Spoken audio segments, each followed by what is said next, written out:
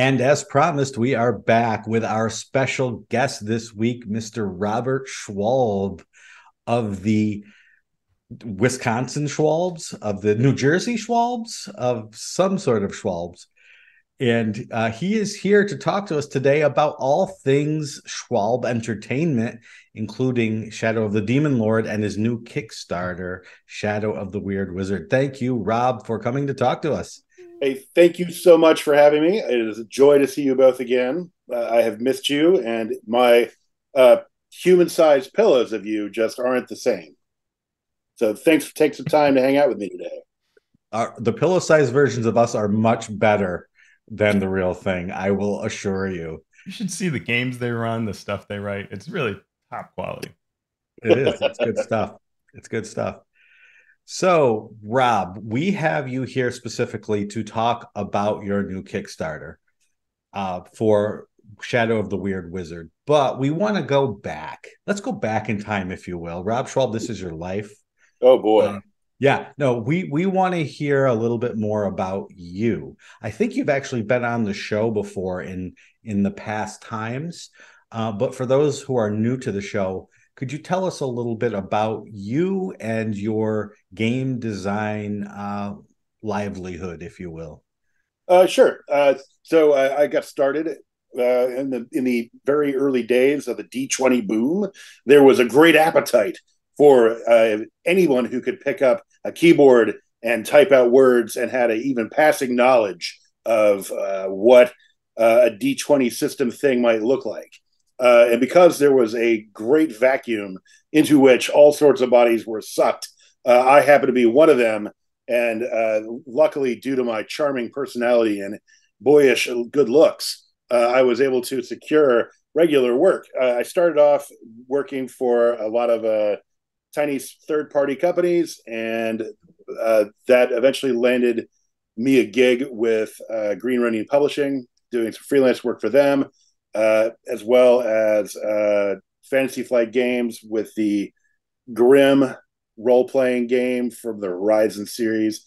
I think that game is now older than people who can drink, but whatever. So that there's that, and then I ended up working with the Ronins or the Ronins during from 2003 until I guess 08 ish, somewhere in there. And I was the line developer for the D20 system, as well as a line developer for Warhammer Fantasy Roleplay, second edition. And I also, while there, I designed a Song of Ice and Fire role playing, which is the Game of Thrones role playing game. I also helped out on Witch Hunter for Paradigm Concepts, and did a lot of freelance for Wizards of the Coast, where I got my start on Tome of Magic, and that went on to other great things such as Elder Evils and Exemplars of Evils, Tyrants of the Nine Hells. Eventually, Wizards of the Coast swooped in, hooked my soul, and dragged me into the Flash Cube of Despair, where I worked on 4th edition products for the entire life of the line. Hilariously, Shawn, I was credited on one of your adventures, and I still feel terrible about it to this day. I'm still waiting for my whiskey. Right, I've got it. I'm just brewing it, but you expected it to have my tears, and I cry so much I keep overflowing the whiskey barrel. So from there, I moved on to work on the 5th edition game, that little thing that people are playing these days, I guess. And I was part of the design team from the very early days, when it was led by Rich Baker, and then I was part of the core design team led by Monty Cook, and then I was still on the design team through its last iterations until I finally left with the books well in hands of the powers that were, and worked on my own stuff henceforth. And that launched with Shadow of the Demon Lord in 2015, Punk Apocalyptic in 2019, and then now Shadow of the Weird Wizard. Just follow-up question. Yeah. Did this usher in the pandemic, Punk Apocalypse? Is all of it responsible? Does it all trace back to I don't think that Kickstarter did well enough to say that it was directly responsible. I like to think that Punk Apocalyptic was a game of its time. Yeah. I mean, it was a really, really delicious year, 2019. nothing was going on. It was smooth sailing. Everything was stable. It seemed like a really good time to write a book about the end of the world. Yeah. Amen to that.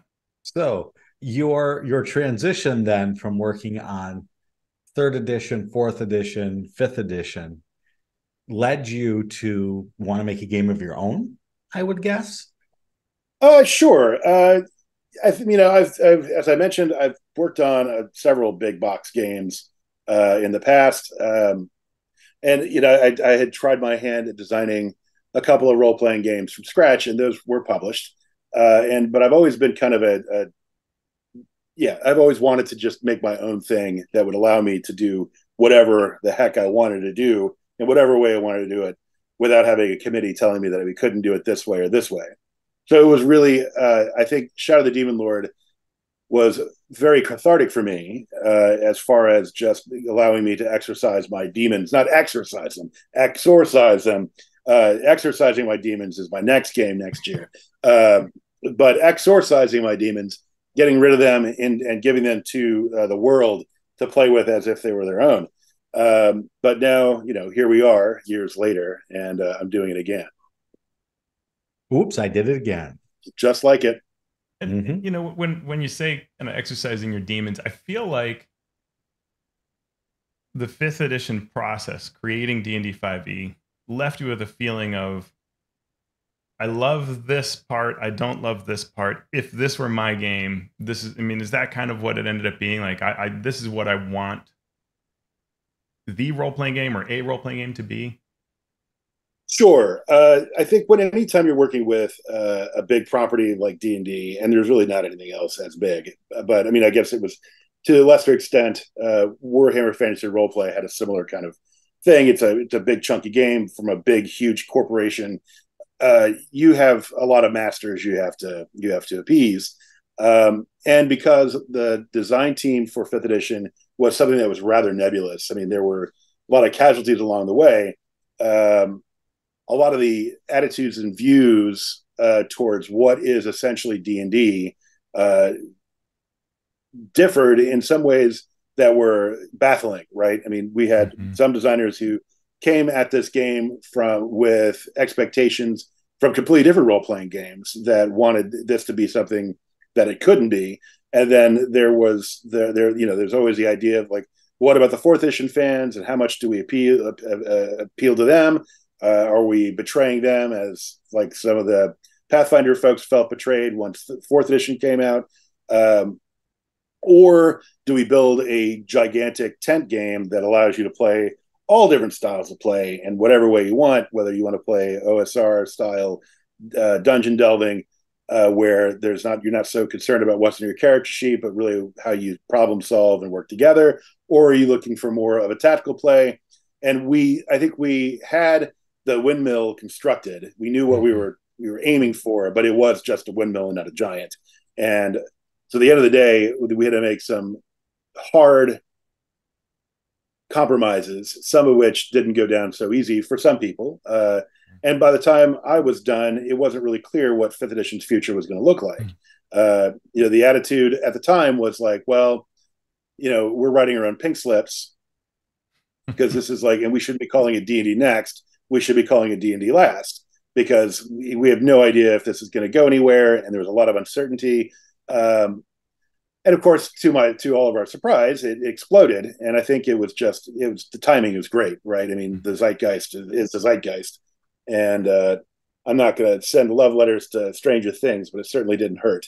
And the rise of streaming and the rise of live plays, which were all kind of just bubbling around. They were simmering at the time of late 4th edition, but I didn't think, their explosion into 5th, and 5th's kind of embracing of the theater of their mind games mindset worked out really well, and worked out in that game's favor. But to answer your question, since I'm just vomiting forth all sorts of opinions about something I don't work on anymore, Shadow the Demon Lord was not my take of D&D. It was more about what kind of role-playing game do I want to run. And, granted, there are things of D&D that I really like, but there are also things in D&D that that I don't quite so like. And I was trying to create an experience that was both familiar to veterans and newcomers, but also give me the space to do my own thing. Yeah. And so there wasn't, I knew that if I said sphincter in an art order, I wouldn't get, or in a creature's description, no one would be slapping my hand, because this could be as edgy as I want it to be. And I really like in Shadow the Demon Lord of what Army of Darkness, a role-playing game, could look like. And so that was a freeing opportunity for me. I got to see some of the ideas that I was experimenting with in previous designs kind of come forward into its own unique entity. Yeah. And if I can maybe tie the two together, sorry, Shawn. I feel like one of the things that has been a surprising part of 5e's success is that there is a sort of a simple elegance, not to all of it, but to a lot of it, that has resonated with people. And when I hear designers talk about Shadow the Demon Lord, which is often, I mean, it's all the time, every designer I know that I kind of care about mentions Shadow the Demon Lord, because it has, I think, an elegance to it, a level of unobtrusive gameplay that facilitates more happening, that is really quite, I want to say novel, but it does it really well. It's really well executed, maybe is what I should say. Thank you. Well, thank you, because it is inspiring, and it really is amazing. And I hope you know how often people are talking about your game and saying like Shadow the Demon Lord, the way it does that, right? The way the turns work, the way the banes and boons work, and any of that. And we talked about it. I think it was February, episode 127. We talked about Shadow the Demon Lord, looking back at systems, and it really is remarkable. And so I'm curious, kind of what inspired the core of the game. Like, how did you architect that core, which I suspect we'll see some measure of in Weird Wizard? Sure. The core thing, I guess what I was really looking for was, let me back that up. I hate preparation. Number one, I don't like to spend any time thinking about stuff when I've got enough to think about on my own. One of the things, if you love gaming, one of the best ways to kill your hobby is to do it professionally, because you have to. Well, I guess I could spend 8 hours working on my campaign, or I could get a bag of cat food by working on it and selling it. And sure, sometimes those things might match, but the electric bill is more important than entertaining a bunch of drunk old guys in my basement every 2 weeks. So so preparation's one of them. There's also, as I have kind of grappled with my own mental health issues, there is one thing I cannot stand, and that is a sense of being unprepared. Just walking into any game sessions like, oh my gosh, I don't know how to actually resolve this. I don't know what's going to happen next, because I didn't spend the right amount of time researching this adventure, which has a reference to a novel that came out in 1987. And there's one paragraph in there that invalidates everything I thought was true. And so I have to sync these things. And now what am I supposed to do? I don't want that. And so what I did with Demon Lord was I designed it toward a no BS approach to the game. Step one. Step two was there is a school of thought that tabletop role-playing games always have the game system working on in the background. It's like a computer that's running in the background. And that the objective is to make that computer, that system, that operating system as unobtrusive as possible, even though it's always running. I have a completely different way of looking at it. There is no game system. There are solutions to narrative problems. And the rules give you ways for the story to solve itself. So, for example, we don't have in Demon Lord a mechanism that says we're talking with the bad guys, we're looking around, combat happens. And so there's no moment of like, all right, everyone, we're going to pull the big lever and we have to go through some arcane process of sorting our tunes into a different order that enables us to go to everyone get a turn in between monsters, and that initiative count can change. And it's not like I'm picking on D&D. It's like there's not like a shortage of games that have the same kind of initiative system. And so I was like, screw that. Just players go first. And so, they're the ones initiating the action in the story. So what do? So if you are sitting if you are walking in a dungeon corridor and Junior pops open the door and there are a bunch of weird phallic centipede monsters squirming around the floor, feasting on the carcass of a bull-headed lion for whatever reason, and I would say, what do you want to do? And somebody would say, I want to go and close this door because I never want to see that again. And somebody else says, okay, and you go from there. And the rules then just kind of come to the surface while you're resolving the scene, as you're dealing with attack rolls and challenge rolls and casting spells. But then it all fades away once that's over, and you switch back into the normal back and forth exchange between players and game masters. And that's just my attitude towards all of it, right? And so Demon Lord was a way for me to kind of show what I really wanted D&D to be like, but without being D&D. If that makes sense, right? I mean, yeah, I think it would be. I think I'm using D&D like I would use Jello. What I want role-playing games to be like, without having to be all those other role-playing games. What other design considerations did you have going into making your own game? You said like your initiative system is, what do you want to do? You want to do it quickly? You want to do it slowly?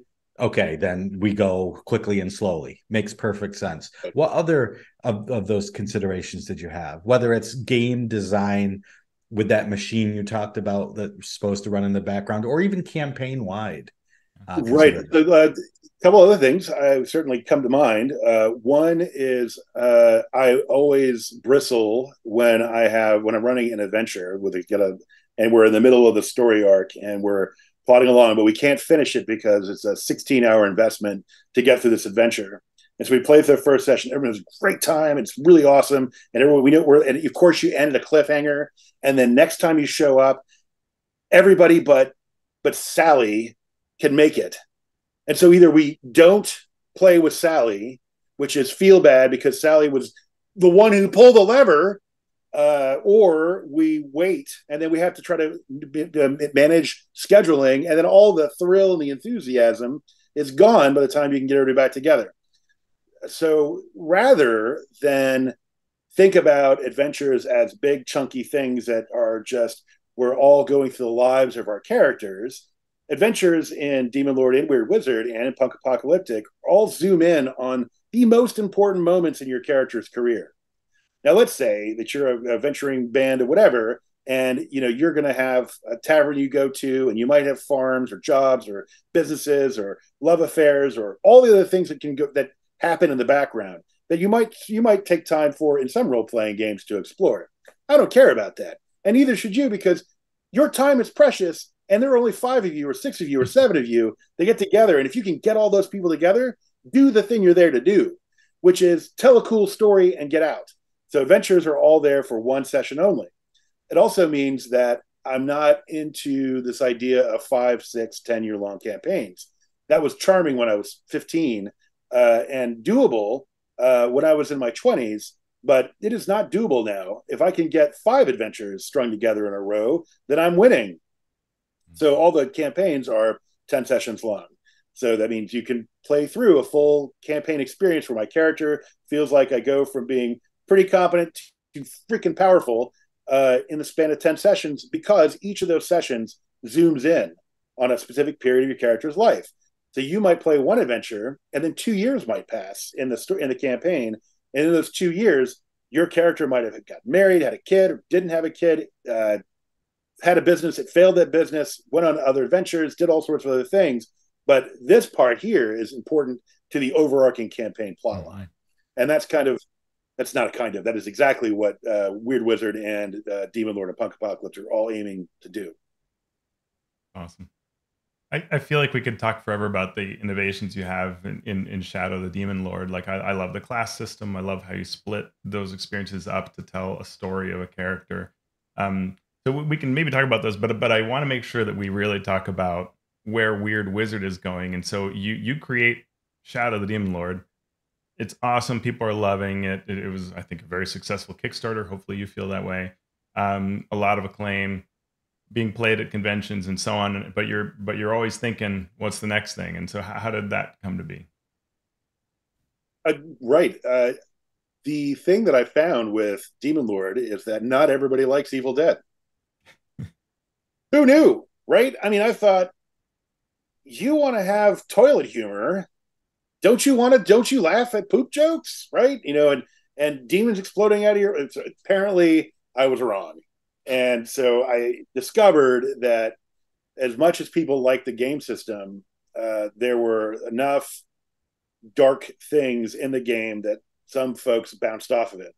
And that made me sad, very sad, because I think that the guts of this game were a lot of fun, and you can, even though you can exclude elements and you can tailor it to whatever experience you want. I know that that's a level of effort that I wouldn't go through myself, and why should I expect other people to do it? So it wasn't long after Demon Lord came out that I thought I would do a sanitized version. And I remember Chris Pramus had said, "But why? Isn't that why people bought? Isn't the toilet humor the reason why people buy the game anyway?" But I was like, well, wait and see. And so I started working on it. Now this is back in 2016, probably, where I started first compiling my notes. And I know that I've talked about it being the last 5 years that I've been throwing my life into this game, but it's really longer. The last 5 years have been mostly where I've been largely focused on just trying to get it done and get it out the door. So with this game, it gave me the opportunity to kind of rethink some of the things that I had done in Demon Lord, for example. Initiative system's a little different. It's the same thing where you're in a story scene, but then instead of the players going first, the monsters go first, and the players have the opportunity to say, "Oh, well, I want to spend this resource and take the initiative and go ahead of the monsters," and they just give up their reaction for the round. Big deal. But it allows them some agency about doing that, and there aren't like 2 tiers of phases that you're having to go through. So it streamlines that. Boons and Banes are still there. Path system is still there. Characters are more powerful in Demon Lord because the expectation is this is heroic fantasy, not gritty horror fantasy. So I expect characters to be able to do more and to be able to take more abuse, and also be able to do more spectacular things at the top tier of the game, at the master tier. And so the mechanics kind of reflect all that. But some other things that changed too is like, I mean, I kind of, I amended my opinion about modifiers for ancestries on your core attributes. That was one of the things that I had kind of wrestled with for a long time. And I finally came down to the idea that we just don't need to have them, right? Because everyone's basically human. We want to treat them all as humans. Then we'll just make them all humans, and they all have the same range of potential within themselves.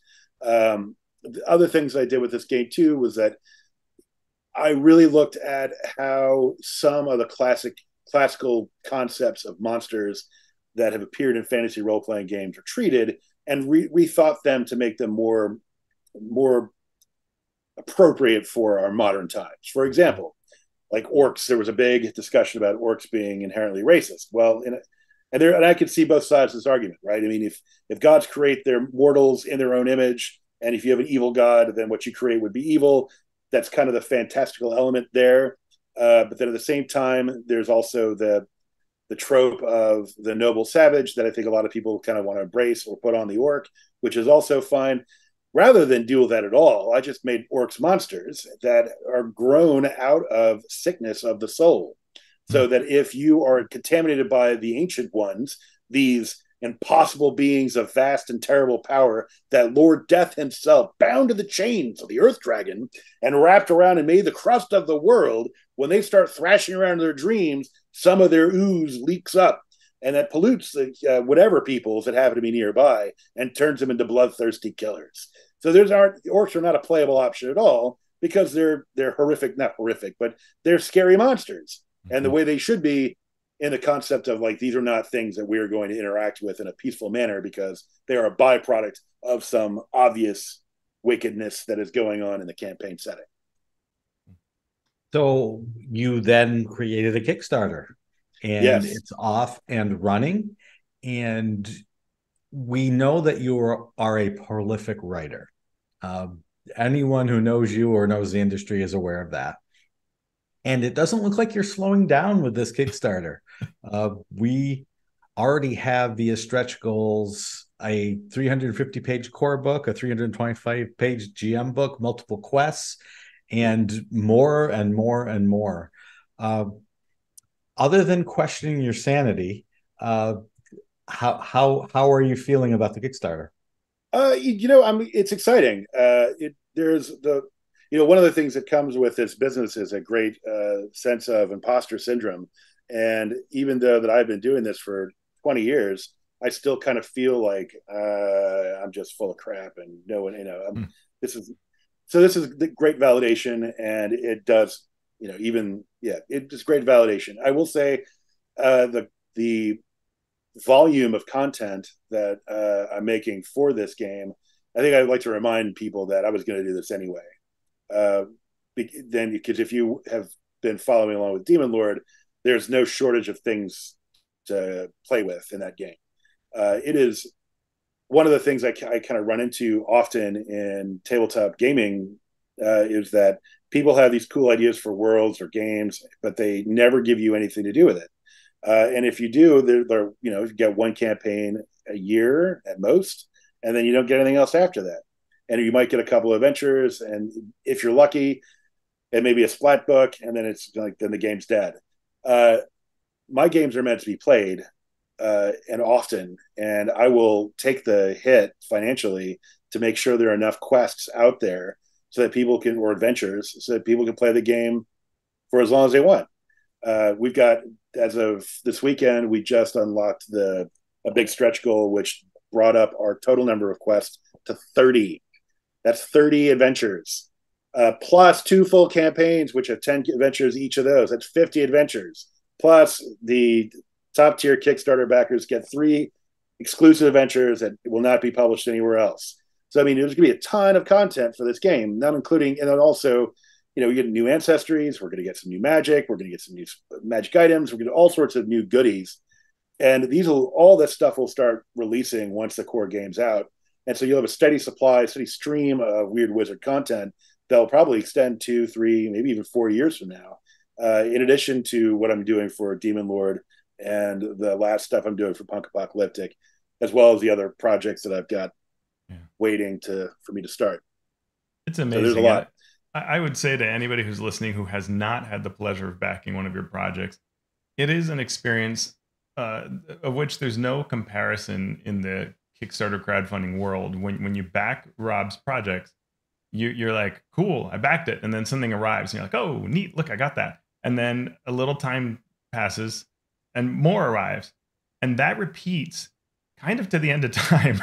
Like it's unbelievable. I mean, I'm still, every now and then I'll get a Punk Apocalyptic thing in my mail. I'm like, oh, cool. And it's and like you said, there's a breadth of what's offered that extends the game in a lot of different ways and makes it even more useful because it has so many permutations in what's available, the types of quests, the types of expansions and supplements that are out there. It really is amazing.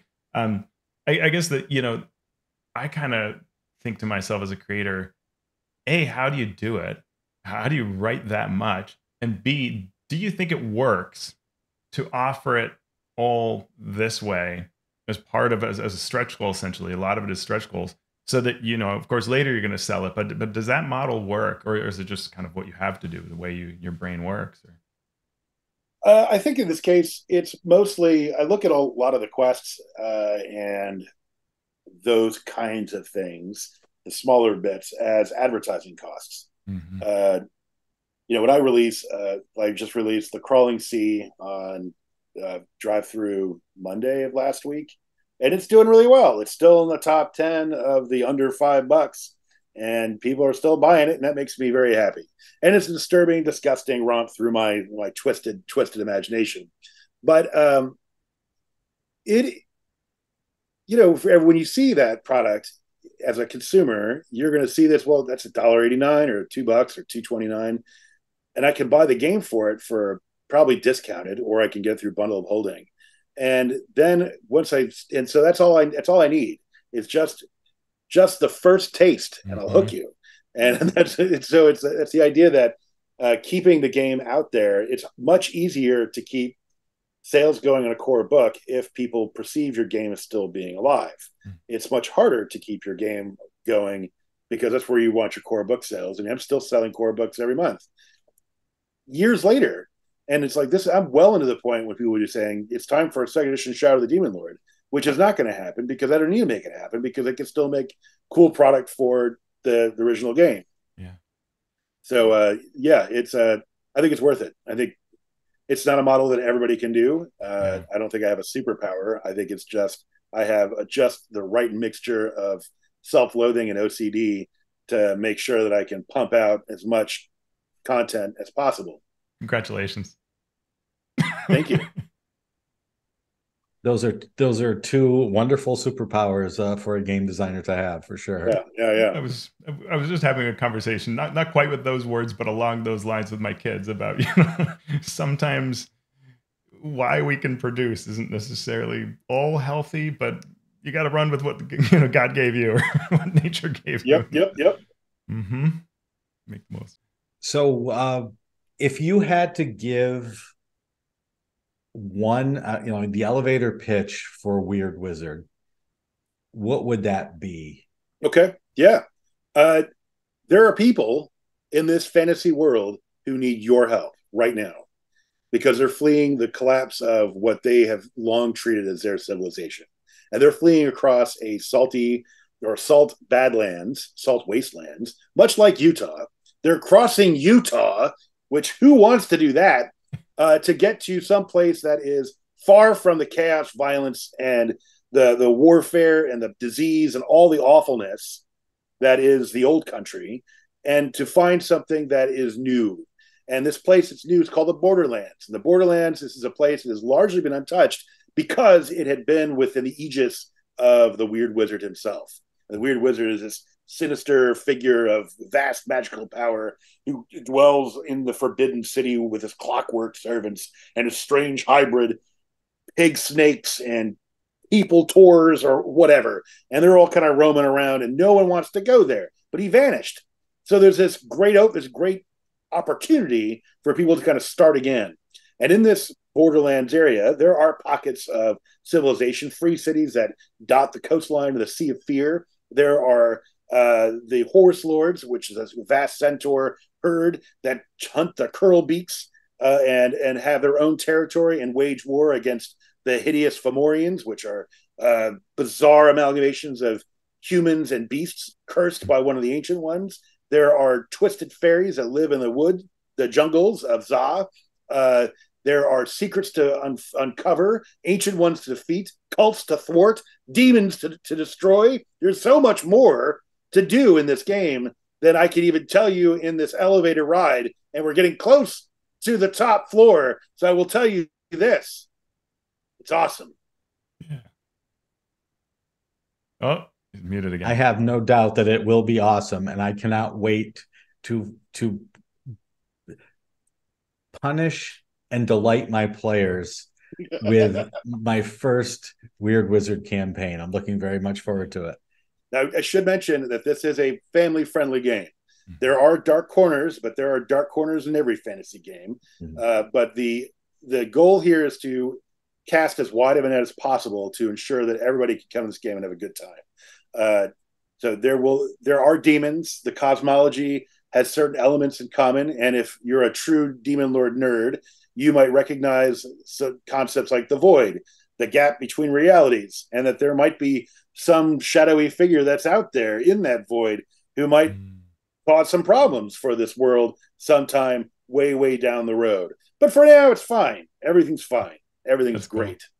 Cool. And you guys, your heroes are heroes. You're going to help these folks establish their new lives here in the Borderlands, and everything will be sunshine and roses until it's not. I think you're correct in that idea of casting a wider net, because as I'm looking at it at this very moment, you're creeping up on $300,000 and nearly 3,000 backers with about halfway through the Kickstarter. So I feel like that maybe outdid Demon Lord Just in terms of the raw numbers. Yeah, we did all of Demon Lord's Kickstarter. We did in the first day, and so we're double that. Mm-hmm. In fact, I think so. I mean, it's going really, really well. I don't want to jinx it. I'm not a superstitious person, but Kickstarter does contribute to the fear of self-loathing. So it's a. I'll be very happy 16 days from now. Yeah. Yeah, and for folks listening, it ends September 7th at 8 o'clock in the morning Pacific time. So do it earlier so that Rob has less fear and loathing. But you can also, I don't want to forget this, you can go to the Kickstarter page, search for Shadow of the Weird Wizard. There's a link in our show notes. And you can get the quick play, which has 5 pre-gens, rules, and a complete adventure you can run. So you can even try it out before backing, which is super awesome. And now, Rob, if people want to find your work, not on the Kickstarter, but elsewhere, or follow you on social media, God forbid, where can they find you? Right. I have a website. I know it's weird and crazy. There's this new thing called the internets, and it's schwalbentertainment.com. I am available, and I friend almost everybody except, just about anybody on Facebook as Robert J. Schwalb. You can find me on Twitter, or also known as X, or whatever will be called next week, as Schwalb _ent. And then I'm also on Instagram, but that's mostly cat pictures, beer, and books. And then then we also have company pages on Facebook, and there's a Shadow of the Demon Lord group on Discord, which also has a lively and enthusiastic group of folks who are hardcore Demon Lord Weird Wizard fans. Nice. Awesome. Teos, anything else? I mean, I just want to thank you, Rob, because everything you design is a pleasure, whether it's for 4th edition, 5th edition, certainly your own games, and especially your own games. So I'm super excited for this. Thanks for creating. I know one of the interviews that I read, you were talking about the process of sort of convincing yourself to take this to the finishing line. I'm really glad you did, because I think it'll better a lot of designers out there, a lot of DMs as well, and players. But I think it's really good for the industry to have this out there. So I'm excited to see it. Well, thanks, man. I would be doing a disservice to the memory of my dear friend Kim Mohan without mentioning him. But this would not have been possible without him and his guidance and his mentorship. And this is the project we were going to do together as kind of our last big go. And unfortunately, we lost it before we could get to the finish line. But this is really for him. Yeah. And so, yeah. Yeah. Incredible. And nice. one of his many gifts. Yeah. So I'm glad for that. Yep. Well, thank you, Rob, and we wish you continued success going forward. And I'm sure we will be reaching out to you again to hear more of your exploits. I can't wait. Thanks, guys, for having me. All right. Thanks, Rob. So there was Rob Schwalb of Schwalb Entertainment, Shadow of the Demon Lord, Punk Apocalypse, and Shadow of the Weird Wizard. I love talking with Rob. It's incredible. And I can tell that this game is different than Shadow of the Demon Lord, because I don't feel like I have to go shower right now. I still feel clean. I feel refreshed. Right. It's true. It's true. One of the funnest experiences I've had at a convention recently, or within the last 10 years or so, was up in Buffalo. Rob came up as a guest, and just sitting at the bar with Rob after the games were done and just talking about experiences that we've had.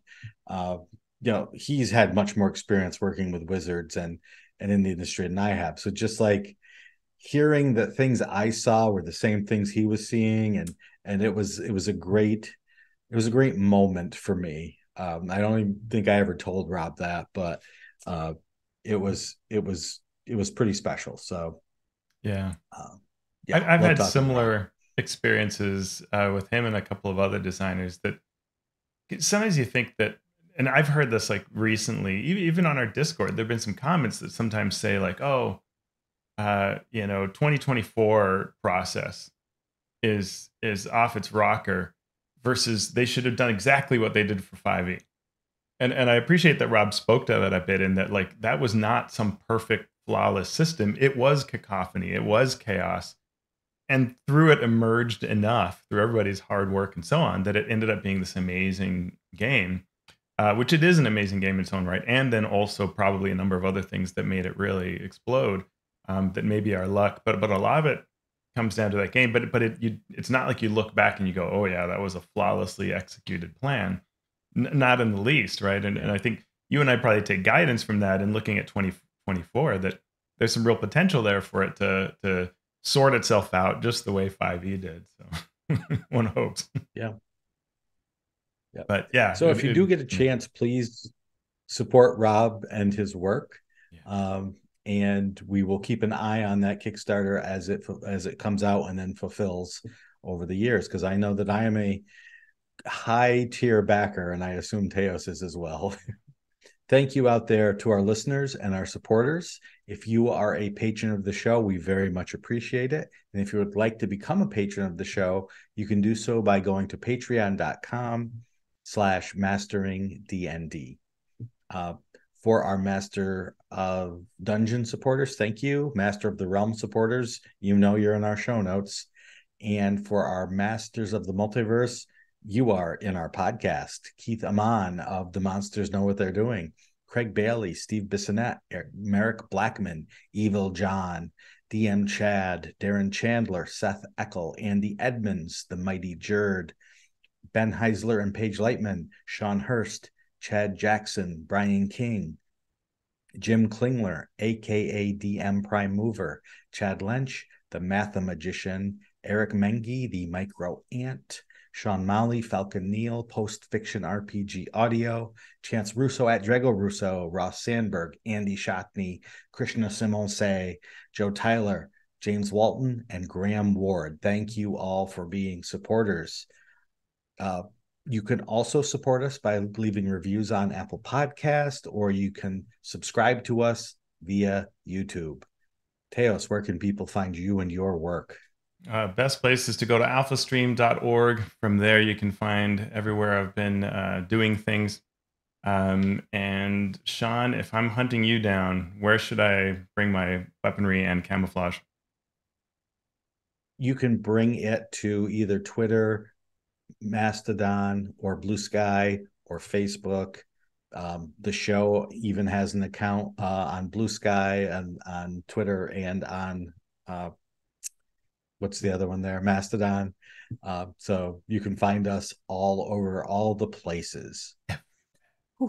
So, everywhere. So, Teos, we are now in the realm of the Weird Wizard. What are we going to do now? I am for sure going to go explore that clockwork tower that Rob talked about. That sounds absolutely awesome. And I'm going to be on the lookout for orcs because they sound pretty nasty.